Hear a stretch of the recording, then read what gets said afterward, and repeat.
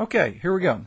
What I've got is in my diagram, I'm going to follow my flow chart, but I'm going to be looking at this picture. My diagram tells me what to do, but in my flow chart, in my picture, I've got buckets here. We've got bucket A, B, C, and bucket X. And what I want to do is I want to put oranges in each one of these buckets, representative of what my flow chart tells me to do. Well, before we get everything cranked up, what we've got to do is we've got to put in the buckets the appropriate number of items that are specified. So we're going to put oranges in bucket A to start with. And we can think about, again, A is a variable, B is a variable, C is a variable, and X is a variable. And what we want to do is see that we can, this will help us keep up with what's going on in those variables. Or we could also look at those as our buckets. So we're going to look at bucket A. And bucket A starts out with 8 oranges. So what we want to do is we want to get 8 oranges. 1, 2, 3, 4, 5, 6, 7, 8. And what we want to do is put those oranges inside of bucket A. So we're dropping them in. They're inside bucket A. And the next thing we're going to do in bucket B, we're going to put 5. 1, 2, 3, 4, 5. 5 in bucket B. Now, we want to make sure that they're actually in there, so I'm going to slide it over a little bit. How's that? Okay, so we've got 8 in A, 5 in B, and then in C, I want to put 3. So I'm going to take 1, 2, 3. I'm going to drop them in C. And what about in X? X, it tells us, based on our instructions to start with, that X, there's nothing in X. Okay? All right, so we are ready to go now. Now, at this point, I am ready to follow my instructions of the flow chart. And my flow chart is my picture. That tells me what to do, and this is kind of how we set up a program. We're telling the program, and what we're trying to do is reflect something that happens in real life. And real life, we're saying, all right, well, these buckets have oranges in them, and something's going to cause the oranges to flow in, and something's going to cause them to flow out. So what I want to do is I come down from the start, and the start says, is A greater than B?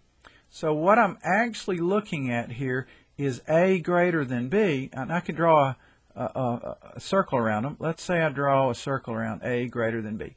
What I'm trying to do is look at bucket A and bucket B, and I use the greater than symbol like this.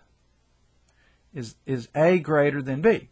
And what I want to do is I want to compare that, and I say, well, you know, A's got a whole lot more in it than B. So yes, A is greater than B. So with that, I've kind of got that in my mind, and A is greater than B, and the answer to that question is yes. And when I get a yes, that means I go to the right in my flow chart. So with that, I go to the right, and then it says add 5 to B.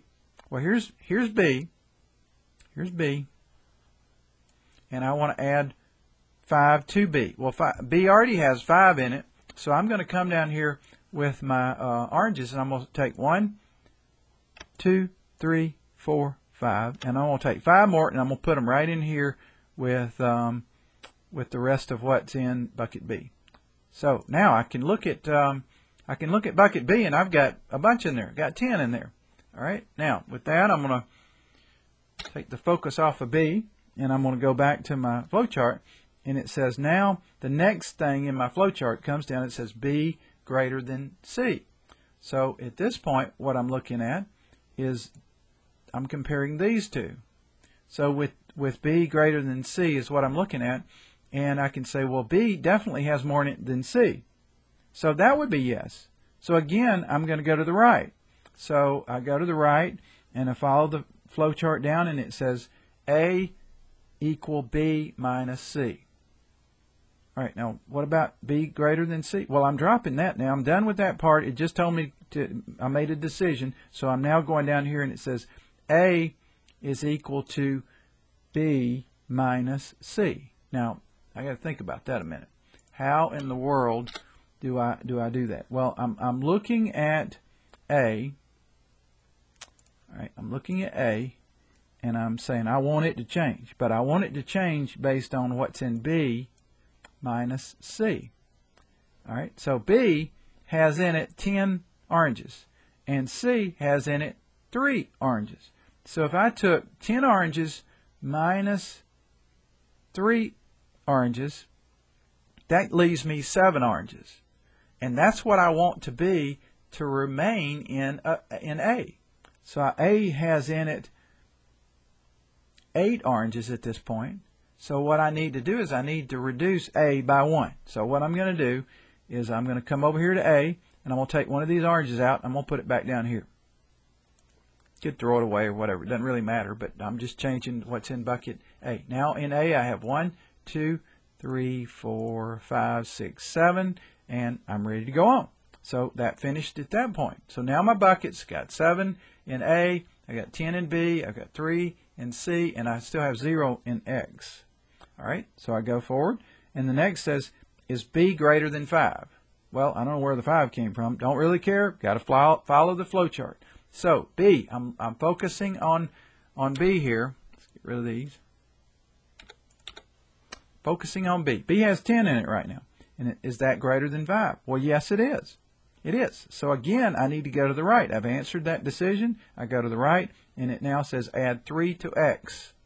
So I'm down here, and I'm saying, all right, I want to add, it just tells me add 3 to X. So I can just go pick up 3. 1, 2, 3, put them in X, and X is ready to go. So I followed that instruction. I follow my flow chart down, and lo and behold, I'm ready to go out the exit. And at that point, I'm pretty much done. So if I make my comparison and I look at everything, then I can identify that, first of all right, let's get me a pen. All right, A is 7. B is 10. C is 3. And X is 3. All right, now let's go check our solution guide on that first example and see if that is in fact what we should get. A 7 for A, a 10 for B, a 3 for C, and a 3 for X. That's it. We have followed all the way through and found the right answers, and we used the flow chart, we used the variables, and we used buckets to help represent what is actually going on. In a real world, those buckets could be real things. They could be inventory items that are out there. We're trying to determine how many items to pull out of inventory based on what our customer says. It could be accounting problems. It could be trying to figure out how to take things out of equations, out of the financial statement in an accounting problem. It could be whatever. But what we've got to do as we're getting ready to learn how to program is we got to learn how do we draw pictures and how do these pictures tell us what to do when we're going to prepare to write a program. And I hope that's going to work for you. So anyway, this gets us started.